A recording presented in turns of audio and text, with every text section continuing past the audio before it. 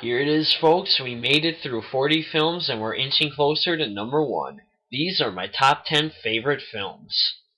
Number 10, Beverly Hills Cop.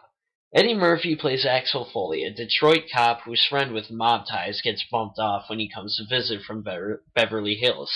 Foley isn't allowed to work on the case, so he goes to the hills to investigate. There he's picked up and trailed by the Beverly Hills police, and uses his street cop tactics to pick up the case. This movie topped out the box office in 1984, even beating out Ghostbusters. This is the best cop movie of the 80s. Originally intended to star Sly Stallone, who used his ideas for Cobra, Eddie Murphy is awesome as Axel Foley. He's fast-speaking, fast-thinking, and funny as hell. But what really makes the movie are the supporting roles of John Ashton as Sergeant Taggart and Judge Reinhold as Detective Billy Rosewood.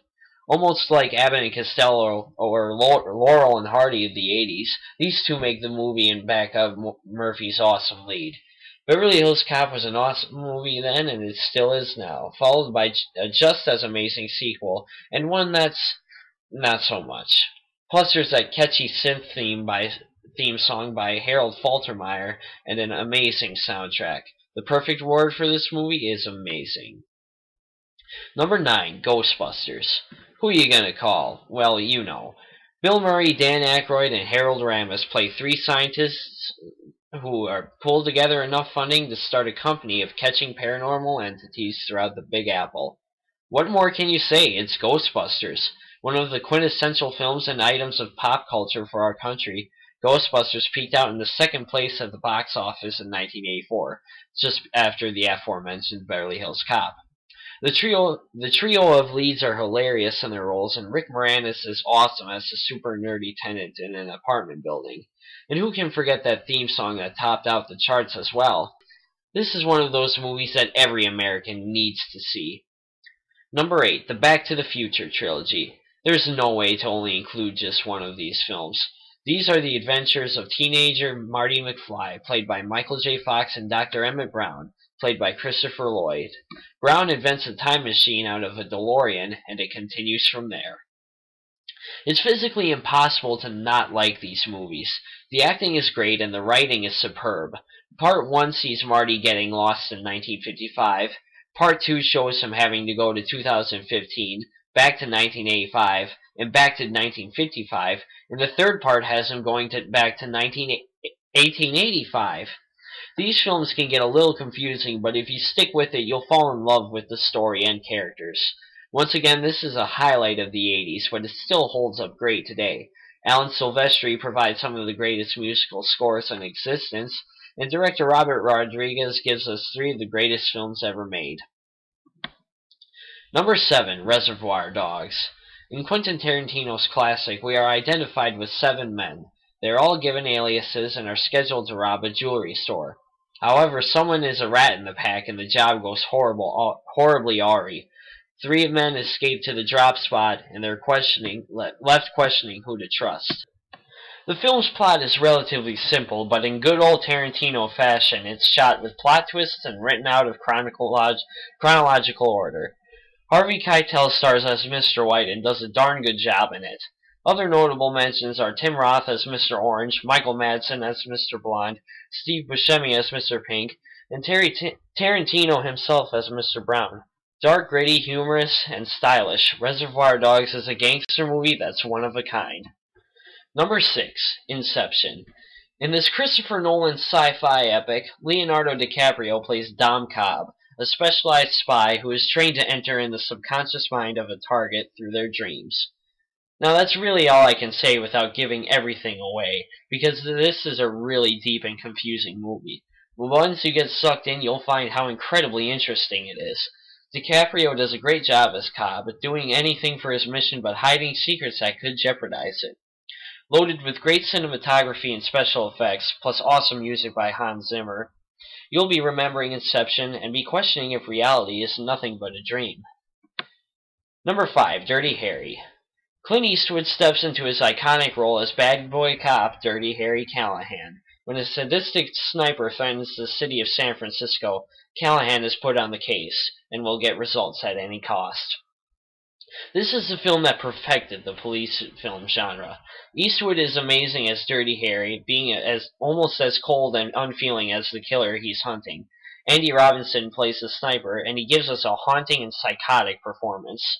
Everything about this film is legendary. The famous "Do I Feel Lucky" speech is still used in pop culture to this day, and the camera work in the torture scene on the football field is phenomenal.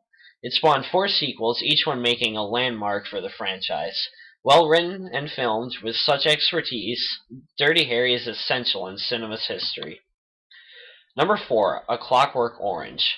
To quote the film's tagline, being the adventures of a young man whose principal interests are rape, ultraviolence, and Beethoven. Malcolm McDowell plays Alex, a thuggish yet sophisticated teenager who prowls through the night with his droogs, performing brutal acts of violence. Until Alex is imprisoned, then his life is turned around. Based on the classic and ultra-controversial novel by Anthony Burgess, Stanley Kubrick directs this classic and ultra-controversial film adaptation. Malcolm McDowell is fantastic as Alex. With his trademark sinister smile, one of the inspirations for Heath Ledger's Joker, you know that he means business. This is also the closest film adaptation I've ever seen. The camera work is brilliant. From the opening shot of Alex grinning in the Corova milk bar to the slow-motion stroll alongside the river with Alex and his droogs, Kubrick's visionary genius is written all over it. The great acting makes the film all the more brilliant. Like the trailer says, shocking, satirical, violent, political, Beethovenic, Clockwork Orange. Classic. Number 3, Die Hard. Bruce Willis plays NYC cop John McClane, who goes to Los Angeles to visit his estranged wife, Holly, played by Bonnie Bedelia, at a Christmas party at her corporation. While washing up, a group of 12 terrorists apprehend the building and take 30 or so hostages. McClane escapes with his service pistol, and it's apparent he may have to be a hero, whether he wants to or not. The acting is perfect and the writing is superb. Bruce Willis does a great job as John McClane and gives the film numerous memorable quotes. Alan Rickman is sinister as always as the terrorist leader Hans Gruber. The action scenes are top-notch and high-wire. Suspenseful and humorous, Die Hard is the jolliest action movie of the holiday season. Number 2, Rocky. Just about everyone knows what this movie is about. Rocky Balboa, played by Sylvester Stallone, is a down-on-his-luck man who lives for 2 things: boxing and the lady that works at the pet shop, Adrian, played by Talia Shire. When the heavyweight champion of the world, Apollo Creed, played by Carl Weathers, offers Rocky a chance at the title, Rocky accepts, and history is made. This is the definition of a feel-good movie. The characters are lovable and believable, and you feel the joy and pain that they feel. Stallone's screenplay is ideal, not only providing us with a sports drama, but with a solid romance base. Burgess Meredith plays Mickey, Rocky's trainer, and he's awesome. Burt Young plays Adrian's alcoholic brother, Paulie, and he's one of the best characters in the film.